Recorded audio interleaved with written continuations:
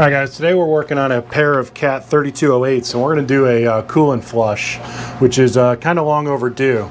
I have this Blue Devil complete radiator flush that I'm going to run through the engine, and really the only reason I'm doing this, I didn't have any issues and it's not time for a change.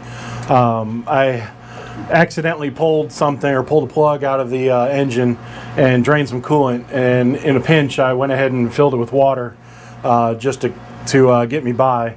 But now it's time that I need to get all the water out. And I had the hardest time trying to find the actual part to pull the plug. So I'm going to show you that. Down here, which hopefully you can see this, but behind the oil cooler, you can see the two hoses right there. Going to be the oil cooler coming into this machine here. But there's a small plug that's right in there. Hopefully you can see that. But it's basically right at the bottom of the block. It's really tight down there, but I was able to locate it in that area. So it's on the center, basically the center part of the engine on the block, all the way at the bottom. So let me get you a little bit better angle here. So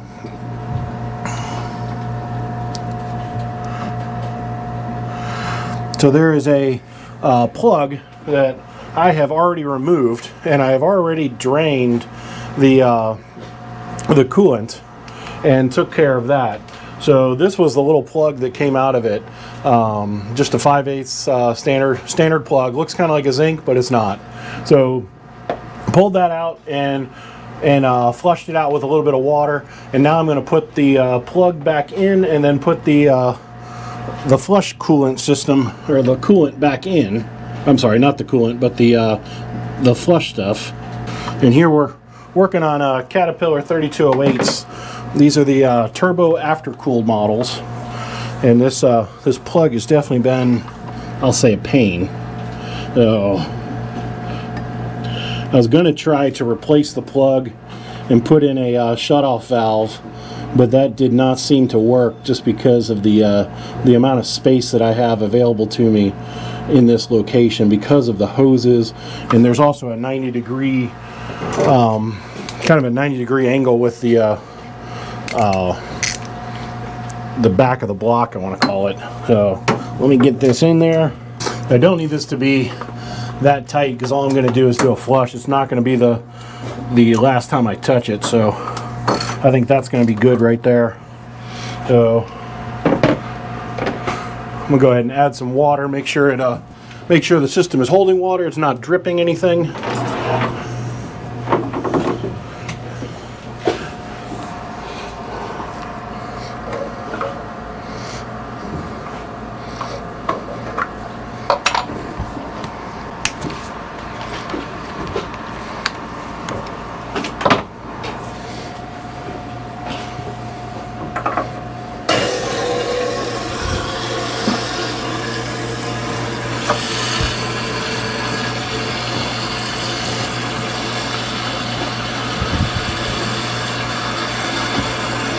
I feel like that's probably good. If we were going to drip anything, we would have already. But now I'm going to add the flush. So this actually says it treats 16 or 12 quarts. So I actually have, I want to say, a 15-gallon system. So I'm going to be a little bit short, but I don't mind because it didn't actually need it. It was just something I wanted to do since I had the plug out and everything apart. All right, so I got the plug back in. I'll go ahead and put the solution in.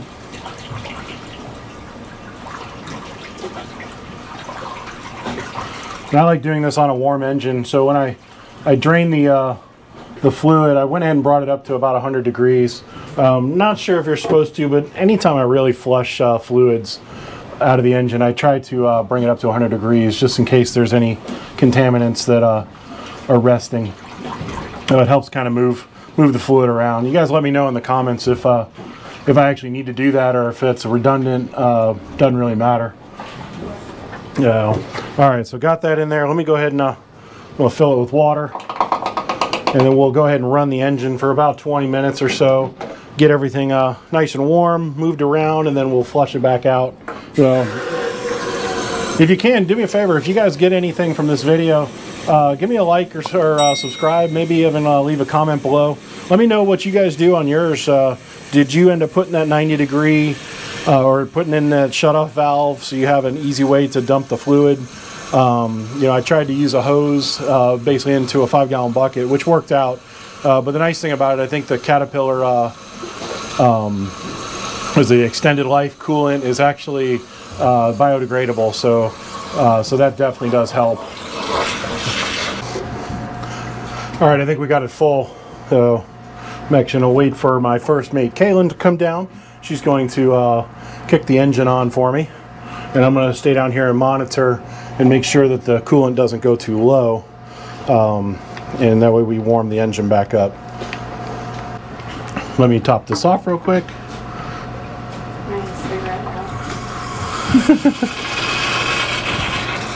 Let's let that all cool.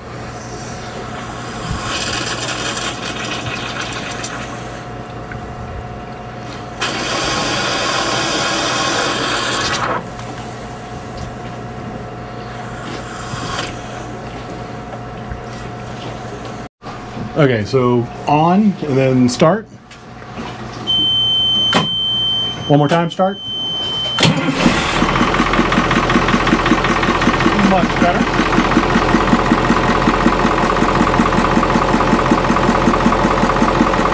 And keep cycling the fluid through the engine. We'll drain that out again.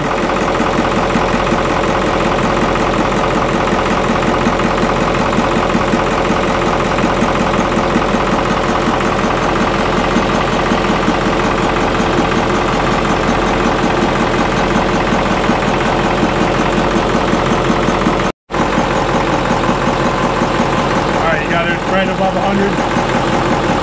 Go ahead and fill the engine. So stop. Gotta hold it. There you go. And now off. Perfect. Thank you. And then can you lift this hatch up just a smidge more? Hydraulic oil. We won't need the hydraulic oil. What else is in there? Bleach? Yeah, don't need that. Actually, we might. We'll grab that one for later. We'll use that at the end to clean. This? No, the other thing. The detergent. That'll work. How many bottles do we have of coolant? We have 1, yep. 2, 4, 6, 8, 10, 11. 11? Okay. Well, hopefully the 11 gallons will be enough. Alright, so we started our fill process and I got it right up to the edge. So now Kaylin's going to go ahead and turn on the engine, let it run for a little bit. We're going to just make sure that we got all the air pockets out of the engine and kind of top it off as we go as needed. So Kaylin, if you would kick that engine on for me. Yes, sir. Look at you calling me sir. Captain.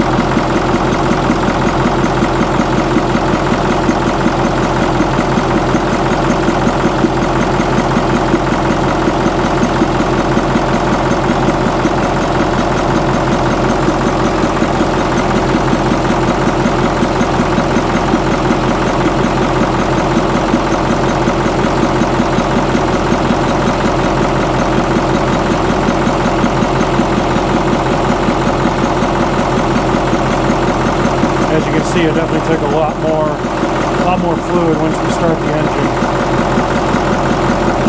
Almost took at least a gallon or two more, a gallon more.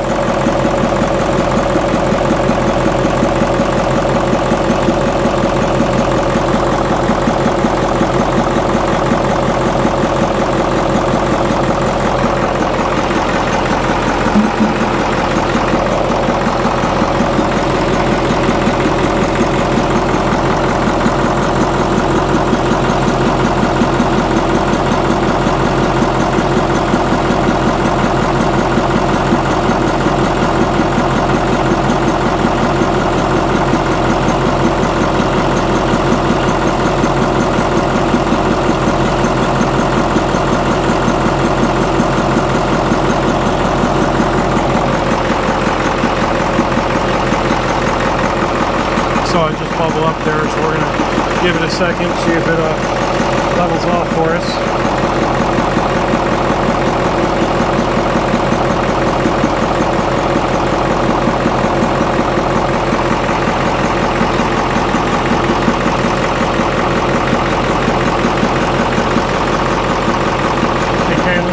Same thing, I want to bring it up to about 100 degrees or a little bit above.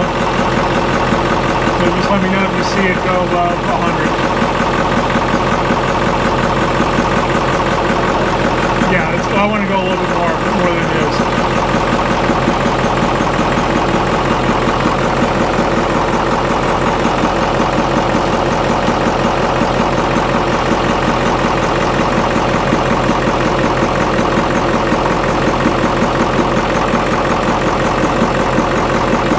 Fluid's right there at the lip, which is great. You want to see if it holds there.